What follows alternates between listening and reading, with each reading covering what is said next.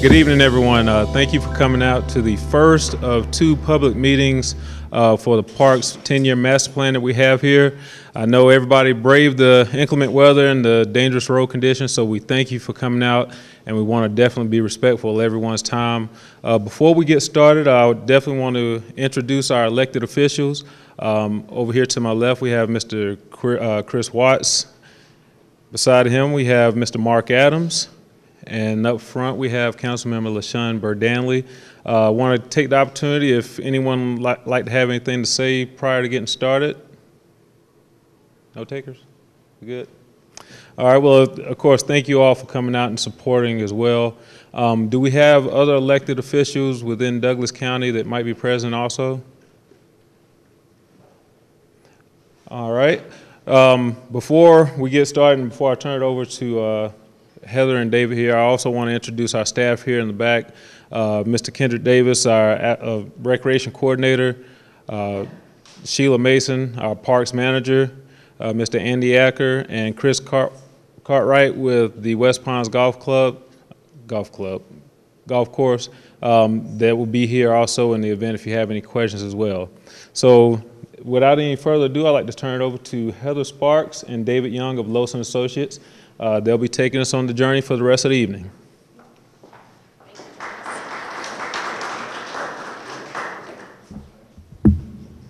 Great, thank you all. Thank you again for coming out tonight and participating in this project. What we're going to do this evening is just give you a really quick overview of the purpose of the plan. That's a comprehensive Parks and Recreation Master Plan, as well as give you some examples of what other park systems do that we've worked with in other parts of the country and in the Southeast, and then let you have an opportunity through various exercises. You see the boards and activities around the room to give us your feedback on what you would like to see for the City of Douglasville in the future. So I've really kind of gone over our agenda for this evening and what we'll be doing. The Comprehensive Parks and Recreation Master Plan for the City of Douglasville is encompassing us looking at all of the park facilities within the city's parks facilities, looking at the programming that's offered through the Parks Department, looking at the department in terms of its operations, and that's staffing, budget, how it's organized, and looking at the budget in terms of revenues and expenditures, and then providing some recommendations. So we've started the process. We've met with staff, we've met with elected officials, we have met with focus groups that are interested in different parts of the programming that goes on through the city. We've visited all of the parks, walked them, looked at all of the facilities. We've done an assessment on those, and what we're looking at for that is in terms of an inventory of what is at each of the parks, maintenance of the park facilities. We're looking at whether the parks are accessible in terms of ADA access. And then we're looking to see, in what ways could each of the parks be improved if they need to be improved. And could some of them be repurposed in other ways? So currently we are at the public participation process. We have the meeting this evening, and then there will also be another meeting on January 30th at Jesse Davis Park at 6:30. You're welcome to attend that meeting as well, where we're reaching out to the public, again, explaining what we're doing, seeking feedback. And then after that meeting, we'll be working on a public survey where anyone in the public has an opportunity, whether they've attended the meetings or not, to complete an online survey and give us their feedback on parks, facilities, and programs, as well as individuals' impressions of the parks system overall. So following that, we will look at how the parks are distributed throughout the city, whether there are gaps in service, Are there parts of the city that don't have parks nearby, that need parks nearby? Are there other providers in the city that are providing some parks and recreation programs and facilities that individuals are using? And starting to make some recommendations. We'll present our preliminary plan to staff for review. We'll present that to the public as well as the elected officials, and then following that, we'll wrap up with the final plan. So right now, I just want to go over a little bit what I'm talking about in terms of parks facilities and parks programs, and what some other communities are doing in their parks departments. So when we talk about parks facilities, we're really talking about things you can touch and feel. Brick and mortar, buildings like this. This is a parks facility, a baseball field, a softball field. And so when we're talking about those things, we are interested in what you would like to see for the City of Douglasville. So I'm just going to go through some examples. So when we talk about greenways and trails, it's a place where people can walk, where people can run, where they can ride their bike. They can be paved, or they can be natural surface trails. Nature preserves. So these are purely open space places where you've got a piece of property, maybe there's an environmental aspect to it that needs to be preserved, where people can go and reflect, or have some passive time to themselves. Some of the nature preserves that we've worked on have trails through them, or places for people to gather, but there's no sports fields or anything like that. Community gardens, we're certainly seeing a lot of this around the country and in the Atlanta region, where people can, have a place to gather together as a community, grow their own food. We've seen community gardens where they donate the food to a food bank or to local churches to distribute to those in need, or to schools. So we're seeing a lot of that. Neighborhood parks. So there's lots of different types of parks. So neighborhood park is something that is, people can walk to it within a half a mile or a mile. It's going to have a playground or a place for people to gather. Maybe a basketball court. It's small in scale, and usually a place where people can walk to or get to very easily. A community park is going to be something a little larger. You're going to start seeing some of your athletic facilities in these. A community park is going to reach about a 2-mile service area. And sometimes we'll have a community building as well. Then you have sports complexes that are dedicated only to sports. You could have, like the large picture in the slide is a large baseball complex. No one's going to this park unless they're going to play baseball. And they sponsor tournaments, things like that. You could have soccer complexes, or you could have sports complexes that have multiple sports at them, but for the most part, the only people going to these facilities are going to play on or to participate in these athletic functions. Dog parks, places for people to take their dogs to burn off some energy, run around. There's small ones, there's large ones. There all sorts of amenities that you can provide for the animals to run around. Visual and performing arts. Is it a place where you can have musical performances or theater productions, or a place where individuals can learn art or display art, have art exhibitions.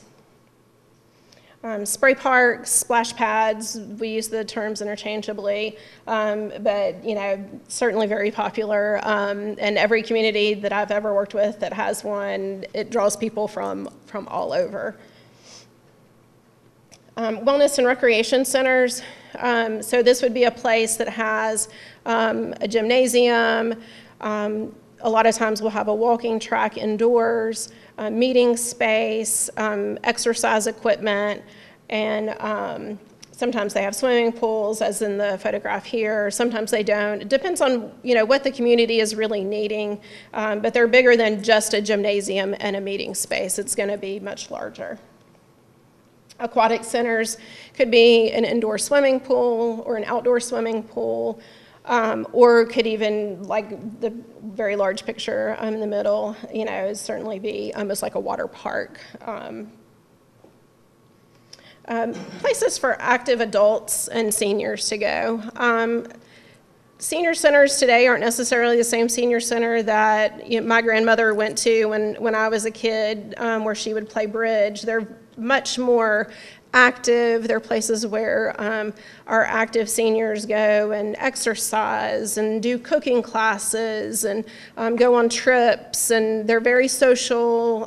There's dances. This one in the middle, you can see they have musical performances at it. So they're much more robust than they were even just a few years ago. Accessible playgrounds and ball fields. These are places where individuals with physical handicaps can go. You see Miracle Fields a lot. Y'all have a field actually where individuals can play baseball. They're important to bring in your whole community. Rental pavilions. Most cities rent their pavilions, some cities don't, and they vary in size. You could have anything from a large gazebo that holds 20 people to something that could be reserved for a corporate event. A lot of times there are opportunities for cities to generate revenues. Again, you can have all sizes. Some have kitchens, some have grills, so there's different forms that you can have. Disc golf, y'all have a disc golf course just outside this building, which is great. They're definitely very popular, and a lot of times they use park space that can't necessarily be used for a lot else. You find sort of places in between your parks where people can use the land for this purpose. Archery, again, is popular with both children and adults, and there's different types of archery that's done, and it's just bringing in something new in terms of facilities and programs. Adventure play, so ropes courses, zip lines. If you have a place where you've got a lot of trees, a lot of these go through a lot of trees, and they're a lot of fun and getting popular as well. So those were facilities. Again, you could touch and feel all of those things, and require some form of construction. In terms of programming, programs are the activities that you would participate in, that you would do. There's karate across the hall, that's a program. If it's a cooking class, that's a program. Tennis lessons would be a program. So I'm just gonna run through again a couple of examples of some things. And I'm hoping that as you are looking at some of these photographs that you're getting some ideas on some things. Douglasville has a lot of, what we've talked about already. Some of it Douglasville does not. Does Douglasville need some of these things? Or are there other things that the city needs to serve its residents? So swim lessons, summer camps, youth baseball, softball, martial arts, visual and performing arts, adult softball leagues, teen programs reaching out to a population that's very difficult to be reached, summer concerts, nature programs, programs for our seniors, fitness classes, lacrosse is again very popular in the Atlanta region, flag football, youth golf programs. So those are just some examples, and you probably have some that you would like to participate in, or maybe you're participating in it already, but you would like for the city to provide more of that. And so those are some of the things that we'd like for you to reflect on. When you came in, you were handed some play money, and some dots. And with those, we're going to ask you to use those in a few different ways to give us some feedback on the programs and facilities you'd like to use, as well as if you were provided an opportunity with $500, let's say $5,000, or think about it, how would you allocate those dollars if it was coming out of your own bank account, for example, or when the city goes to allocate funds, how would you like the city to allocate some funds? So with the dots, you've got 2 strips of dots. You can use those in any way you want. The colors don't mean anything. There's 2 sets of boards over here on the left side of the room. The board that's closest to the gentleman with the blue shirt at the sign-in table, that's a board with programs. And so we would like for you to look at those and see if those are any programs that you would like to see the city either have more of or have if they don't already have it. And then there's a box at the bottom that says other. We couldn't capture everything. So if there's something that you would like the city to provide in terms of programming, please write it down. There's pencils over there, and let us know those things. And if somebody writes down, for example, there's not a class on learning how to ride a bicycle, and you think that that would be important to the youth in the community, you can vote for things that people write down. The other set of the boards, there's 2 boards that are dedicated to facilities. Again, use your dots to vote for the types of facilities that you would like the city to either provide more of if they already have it, or provide if it's not already being provided. And same thing, there's an area at the bottom of each board where you can write additional comments for additional facilities. The dollars that you have, you've got play money, $100, and in the back of the room in the corner are 10 buckets. And each bucket has a funding priority.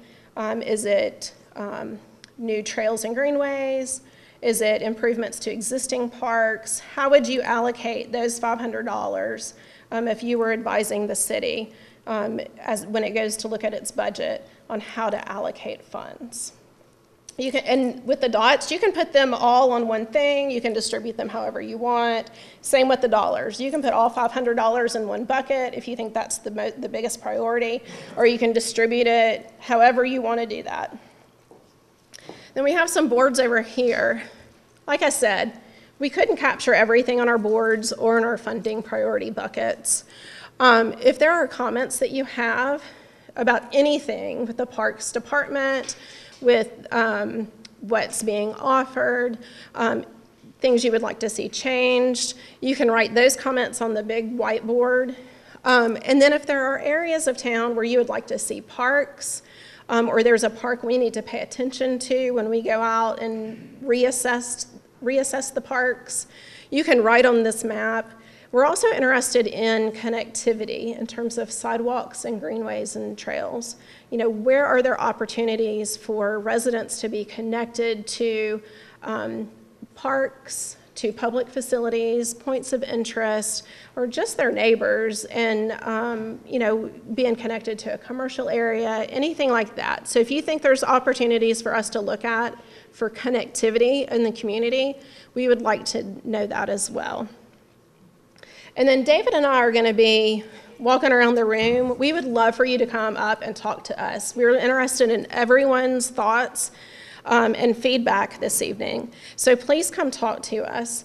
There are comment cards at the sign-in table. So if you have more comments than you can put on any of these boards, or you just want to make sure that we get that comment, write down your comments on the comment cards and bring those up to us, because we're interested in those things as well.